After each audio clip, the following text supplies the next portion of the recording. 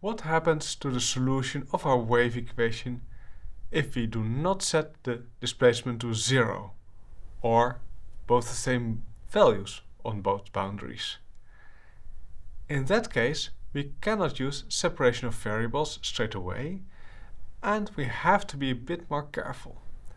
We can use a method though, similar to the one we used for the heat equation. So let us see how this works out in this case. What are the similarities and what are the differences? So here we have our wave equation, but now here we are 0, but here on this boundary, on the right boundary, we are 1, and we have some initial conditions. We will specify them later on. For now we just put f of x and g of x. And let's see what happens if we would just try to do separation of variables. So we will look for a superposition of solutions of the form x of x times t of t. We can put it in the PDE, that works fine. However, if we look at the right boundary, there we would get u of L of t equals 1. So x of x times t of t at equals L should be 1. And that is not possible. Like, you could maybe get one mode to 1, but then you use superposition and you will not have 1 on your right boundary anymore.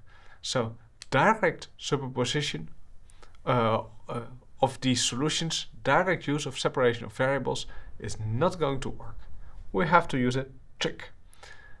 Well, we will use a similar trick as we used in the heat equation. So what are we going to do? We use the ansatz that U is a superposition of an equilibrium solution, which only depends on x, and some transients, which depend both on x and on time. Of course we can do this, so let us substitute it in the PDE. So in the PDE we get this expression over here. So on the left hand side only the transients, because the equilibrium solution does not depend on time. See, t is missing here. And then in the boundary condition, on the left we have 0, on the right we have for the sum to be equal to 1. Then in the initial condition, so the sum now becomes f of x, and in the other initial condition, second one, we only see the transients, because the equilibrium solution does not depend on time, so if we differentiate it, it vanishes. And now we're going to split the problem into two parts. We do the equilibrium part, where we impose uxx equals 0. So that means for the transients, we just have our normal wave equation. For the equilibrium solution, we set it to the left to 0. So that means that also the transients are 0 to the left. That is this boundary condition. For the equilibrium solution, we set it to 1 on the right, which means, due to this other boundary condition, that the transients are now 0 to the right. So now we have the normal boundary conditions for our wave equation for the transients. And then finally the initial conditions. So if we look here, we will see that the transients now get as an initial condition the f of x minus the equilibrium solution. And this is just unchanged. So we have a normal problem for the wave equation. However, we need, of course, this u equilibrium. So first we solve this u equilibrium, and once we have that, we can find the solution of our wave equation for the transients, and then we add them up to get our total solution. So let us get started. Equilibrium first. So uxx equals 0, integrate once, ux equals c1, integrate again, u equals c1 times x plus c2, plug in the first boundary condition. So x equals 0 yields c2 equals 2, plug in x equals L, u equilibrium at L equals c1 times L has to be equal to 1. So c1 equals 1 over L, and we get u equilibrium equals x over L. So there we have our equilibrium solution. So now we can put that in here into our initial condition, and we have our wave equation. Well, we know how to solve the wave equation over here with boundary condition 0 for x equals 0 and x equals L.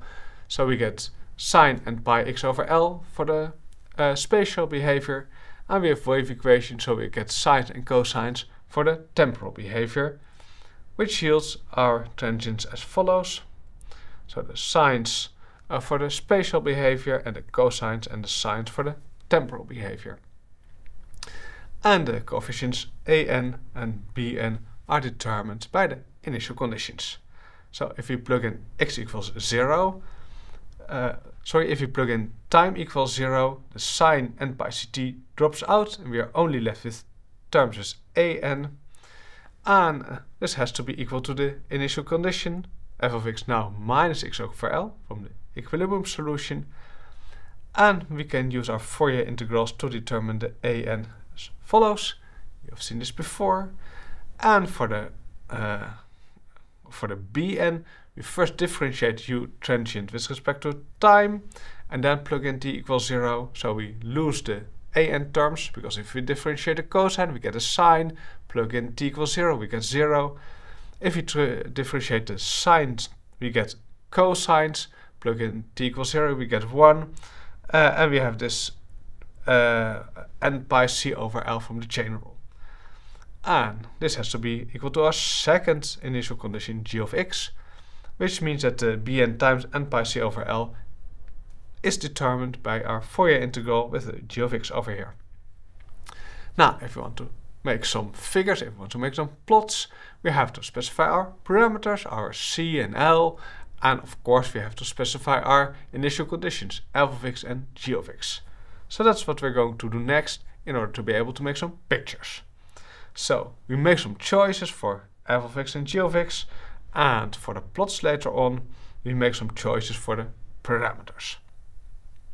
Now with these choices we can compute our an, which is that awkward integral over there.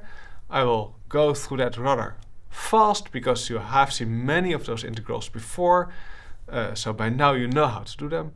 And we will compute our bn, and those are a bit easier. So how do we compute the an? You have to use integrations by parts. Integrate the sine, you get a cosine times what's left over here. Plugging in the boundaries yields 0. Minus, leave the cosine and differentiate this part, which is over here, which has to be integrated now. And you see that in our new integral we get the integral of a cosine. If we integrate that one, we get a sine, which is 0 between the boundaries, so we are only left with this second term over here with the x. So simplify it over here. We put all constants together, the L over n pi and the minus 2 over L is all put together over here, and we are only left with this x times the cosine integral. Use integration by parts again, we get the x times the sine between the boundaries, which is 0, both at x is equal to 0 and x equals L. And we are left with the sine integral times the derivative of the x equals 1. So altogether, what's left is this prefactor here with the minus, which comes here, and this integral of the sine. Integrating it gives us a cosine, and between the boundaries we get our an. Now the bn are much easier because we picked g of x equals 4. Putting in the 4 over here, we don't need integration by parts because now we can integrate directly. We get a cosine, and plugging in the boundaries gives us our bn. Now let us see how this looks in a plot. So the blue line here is the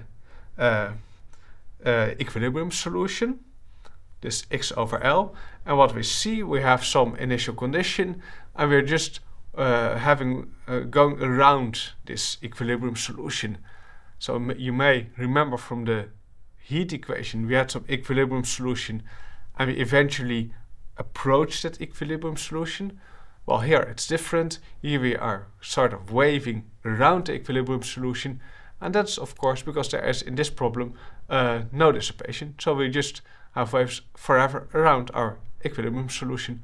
So that's the difference with the heat equation.